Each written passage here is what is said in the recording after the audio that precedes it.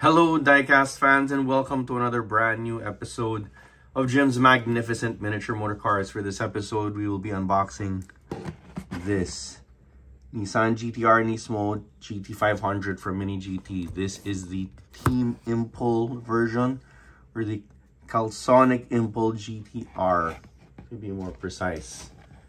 Right, without any further ado, let us get on the unboxing. As you can see, comes in a blister pack with this beautiful card art, as do the other two versions, the other two models.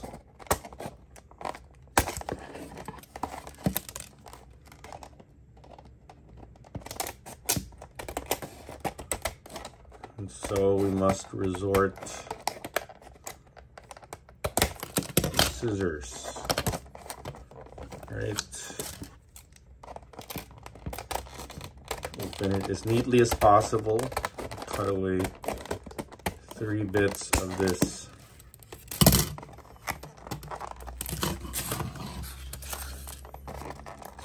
Okay, so there's the beautiful card art. I'm gonna keep that. Go ahead and call me a hoarder, but I love it, can't help myself. There's the box. And here is the car.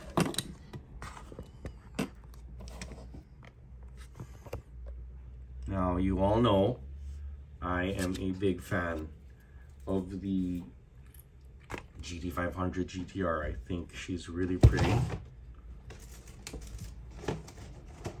And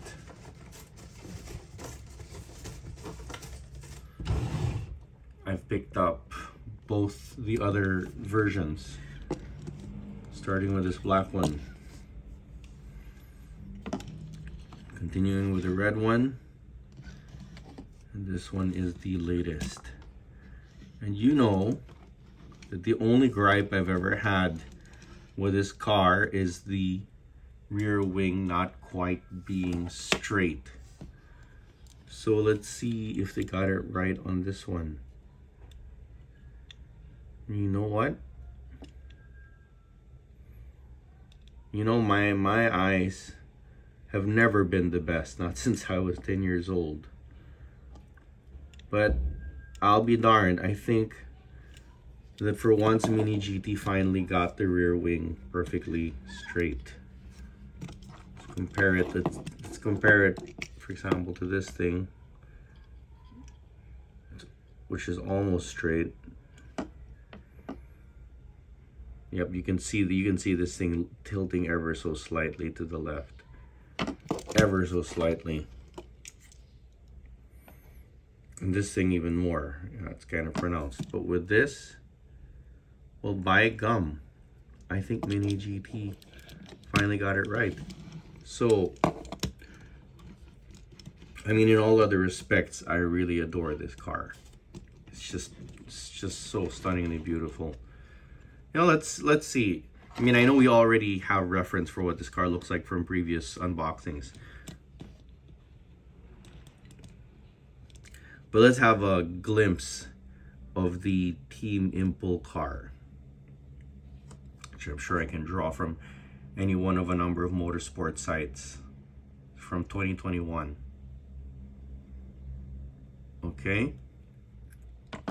And the nice thing about the Team Impul car versus the test car or the Motul or Calsonic car is that she has silver rims, which is something I always prefer. I always prefer silver over black rims because you can see them. It's a simple reason. So this car has basically everything I like about this model, which I really do like. And it doesn't have that one big failing, which is the crooked rear wing. So you know what that means, folks. This model gets a 10 out of 10 from me. That's right, because this is just beautiful. No, it's just fantastic. It's just flawless, and near as I can tell. It is a flawless rendition of this car. There is just nothing else that I can think of. Now, it's not quite as mythically epic as the Nissan 400R, so I won't be handing out any 11s.